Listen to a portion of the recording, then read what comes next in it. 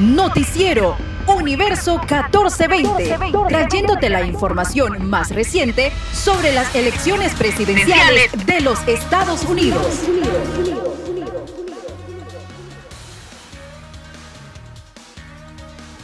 En 8 días se inician a las 8 de la mañana, el próximo martes 5 de noviembre.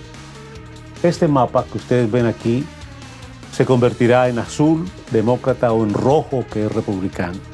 Las votaciones están muy estrechas acá, tomando como base los votos electorales que en este momento están comenzando a acaparar la atención de los propios extraños de cada uno de los partidos políticos que están en busca de la silla presidencial que tomarán posesión el próximo mes de enero en la Casa Blanca. Pero queremos colocarles en contexto básicamente algunas inquietudes que han surgido en las últimas semanas en personas que se han hecho ciudadanos, que son nuevos como ciudadanos, y surgen varias inquietudes. Por ejemplo, básicamente la gente ha comentado que ¿qué es un colegio electoral? Que básicamente ¿para qué sirve?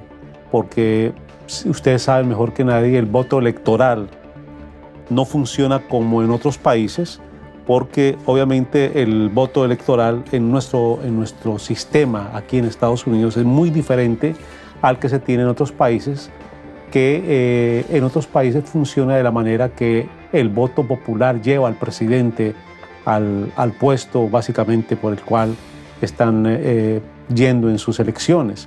En Estados Unidos es diferente.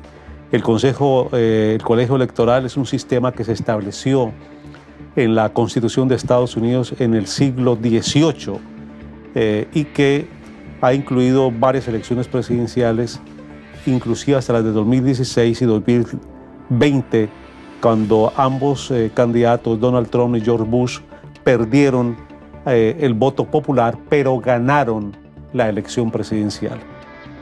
El colegio electoral no es un lugar físico, sino es el lugar que ha sido distribuido de una forma equitativa desde siempre, desde el siglo XVIII, que son 538 electores distribuidos entre los 50 estados y el Distrito de Columbia. Cada estado tiene un número de electores proporcional a su representación en el Congreso. Por ejemplo, California, con su gran población, tiene 55 electores, mientras que estados más pequeños como Wyoming solamente tienen 3. Esto es de acuerdo a la población flotante apta para votar. Exactamente, por ejemplo, en la Florida tenemos 30, en Texas son 40, y así en ese orden de ideas, a mayor población hay mayor cantidad de poder tener electores en este colegio electoral. El objetivo de este sistema es garantizar que tanto los estados grandes como los pequeños tengan una influencia sustancial en la elección de presidente. El día de las elecciones presidenciales, los ciudadanos norteamericanos no votan directamente por el presidente, que es lo que muchos han pensado, que al nosotros ir a dar nuestro voto por el presidente, estamos eligiendo presidente. No estamos eligiendo presidente, estamos eligiendo electores de nuestro estado, quienes se comprometen a votar por el candidato que gane el voto popular en su territorio. Es decir, las personas elegidas por voto popular no son los que ganan la presidencia, se escogen personas que nos van a representar en los votos electorales. Esto es, si aquí en la Florida, como ha sucedido varias veces, en el caso del expresidente Donald Trump o en el caso del presidente George Bush, que perdieron la elección popular pero ganaron en la elección del colegio electoral, obviamente es porque simplemente hay más republicanos en la Florida o demócratas en su efecto. Para ganar la presidencia, un candidato debe asegurar la mayoría de los votos electorales, es decir, que de los 538 que hay disponibles y que están ratificados ante el Congreso norteamericano, tiene que ganar la persona, en este caso Kamala Harris o el expresidente Donald Trump, tienen que tener al final del próximo martes 270 votos del colegio electoral. O sea que aquí en este mapa que tenemos a mi espalda, está en este momento está, por lo que se ha confirmado a nivel de los votos electorales, la balanza está un poco hacia el lado demócrata, que tiene 227 versus 205 que tiene el expresidente Donald Trump, faltándole obviamente al expresidente exactamente para este momento le hacen falta supuestamente 65 votos electorales versus 43 de la candidata de la vicepresidente Kamala Harris. Así que esto el próximo martes usted lo van a estar viendo, bien sea azul o bien sea rojo, dependiendo obviamente de los estados en donde ya comiencen a votar las personas encargadas del cuerpo del colegio electoral. En este momento están varios estados como la Florida, Texas, Nuevo México, Arizona, Minnesota, Wyoming, Pensilvania, Nueva York, que aún están indecisos por saber dónde van a depositar esos votos electorales. Como les decía, entonces, son 270 votos electorales los que se necesitan para elegir presidente y vicepresidente para los próximos 4 años en los Estados Unidos.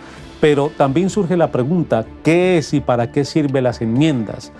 Una de las enmiendas que más estuvo o está en entredicho en este momento es la enmienda número 4, que es la del aborto. Si la gente quiere votar porque se apruebe el aborto general en los Estados Unidos o no, los demócratas están diciendo que las mujeres son dueñas de su cuerpo, las mujeres son dueñas de elegir si quieren o no quieren niños, dar a luz, mientras que los republicanos están en contra de esto. Esa es la enmienda 4. Pues la enmienda sirve básicamente es un instrumento legislativo que tiene por objeto la adición o modificación de uno o varios artículos de la Constitución sin alterar obviamente la estructura fundamental de la Constitución de los Estados Unidos. En el caso de la enmienda 12, que es otra de las enmiendas más importantes, si ningún candidato presidencial obtiene la mayoría de votos o si hay un empate, ¿quiénes son los que están encargados de hacer la votación para que haya nuevo presidente? Pues bien, quienes se encargan de dar este aval es la Cámara de Representantes, quien elige quién será el presidente. El Senado sigue el mismo procedimiento para elegir al vicepresidente. Si en un momento dado hay nuevas votaciones, hay nuevo empate, la vicepresidente que esté en funciones, en este caso la candidata demócrata Kamala Harris, queda de presidente encargada hasta que el Senado, 3 meses después, en el mes de marzo, elija si es la candidata demócrata que está en este momento corriendo por la casa presidencial, que es Kamala Harris, o el expresidente Donald Trump. Y las balanzas se va a ir hacia el lado en donde haya más demócratas o senadores republicanos en este momento en el Congreso. O sea que es un poquitico difícil saber en este momento cómo va, pero según los mapas basados en el colegio electoral hasta ahora, la balanza está inclinada un poquitico a que haya un empate hacia esto, que puede volver a funcionar el que el Senado sea quien se encargue de quién será el próximo presidente. La Cámara de Representantes ha elegido algunos presidentes, sí. La Cámara ha elegido al vencedor de la carrera 2 veces, en el año 1800 y en el año 1824. Eligió al vencedor de solo una vez por el vicepresidente en 1836. Básicamente la otra pregunta es ¿por qué tenemos 52 estados, pero de los cuales solamente 2 no cuentan? Son 50 estados los que están corriendo por el título de presidente. Algunas personas que no son norteamericanas dicen que son 52. Pues bien, Puerto Rico y el Distrito de Columbia no son estados, aunque la gente suele pensar que lo son, pero al día de hoy, de octubre del 2024, tenemos 50 estados. Los 49 estados y el número 50, que es Alaska y Hawái, se agregaron en 1959, por lo que es correcto decir que tenemos los 52 estados, pero Puerto Rico no está como uno de los estados que juegue para votar en este año. El primer idioma que se habló aquí en este país fue una cosa extraña, yo no lo sabía, fue el español. Lo fue durante casi un siglo, hasta 1607, cuando los colonos ingleses llegaron a los Estados Unidos y llegaron a nuestro territorio y quedaron descendientes de los colonos españoles en algunas comunidades centenarias norteamericanas, y después del año 1607 comenzaron estos colonos a ir estado por estado llevando el idioma inglés, que ahora es el número 1 dentro de los Estados Unidos. Obviamente en esa época se hizo un censo de cuántos idiomas había para ese entonces, y al día de hoy ya se comunican en este país, entre nuestros habitantes, 350 idiomas, siendo el idioma inglés el número 1 dentro de los Estados Unidos. Según la oficina del censo, algunos de los idiomas más hablados son, aparte del inglés, el español, el chino, el tagalo, el vietnamita y el árabe. Noticias. Aquí en el condado de la Florida, ¿cómo usted puede votar ahora que estamos en la semana de la votación anticipada? Pues bien, aquí hay 5 condados: el condado de Indian River, el condado de Martin, Okeechobee, Palm Beach y San Lucie, donde ustedes pueden ir a depositar en la oficina electoral su voto anticipado. En Río Indio la votación cierra el próximo 2 de noviembre a las 4 de la tarde en el condado de Martin, el próximo 2 de noviembre a las 5 de la tarde, en Okeechobee cerrará a las 6 de la tarde, en Playa de Palma a las 7 de la noche estará cerrando, y en Santa Lucía cerrará el 3 de noviembre a las 19 horas. ¿Qué necesita para votar? Usted tiene que estar registrado en uno de los condados aptos para votar. Tiene que tener la tarjeta de identificación que le tiene que haber enviado la oficina de votación de cada uno de los condados, presentarla y obviamente poder hacer su votación anticipada. De otro lado, ¿qué esperamos de las elecciones? Que sean unas elecciones imparciales, que sean unas elecciones que nos ayuden a poder mirar hacia un mejor país, y que tengamos la oportunidad de saber que si es bien Kamala Harris o el expresidente Donald Trump, pues que tenga la mejor voluntad para dirigir a este gran país que nos ha recibido a ustedes y a nosotros con las manos abiertas.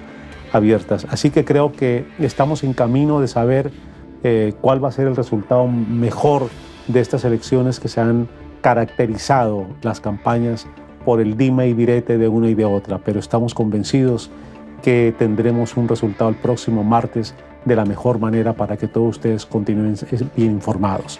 Universo 1420 estará teniendo regularmente informes sobre cómo van las elecciones, y esperamos que este mapa la próxima semana nos diga quiénes son los que van a regir este país por los próximos 4 años, los republicanos o los demócratas con Donald Trump o Kamala Harris. Así vamos, un día a la vez. Buenas tardes.